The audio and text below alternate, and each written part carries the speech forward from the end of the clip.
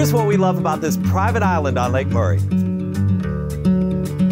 There isn't a place on the island or inside where you don't see water.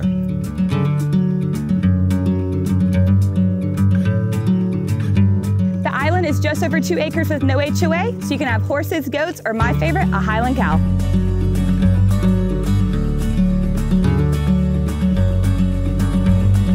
The main dock is tucked away in a private cove, but one of the best things about this location is you're right around the corner from Big Man's for one of the best burgers on Lake Murray.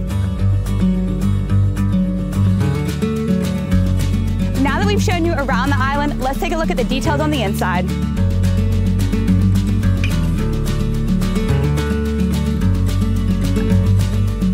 Are you interested in learning more about this property or thinking about moving to Lake Murray in the future?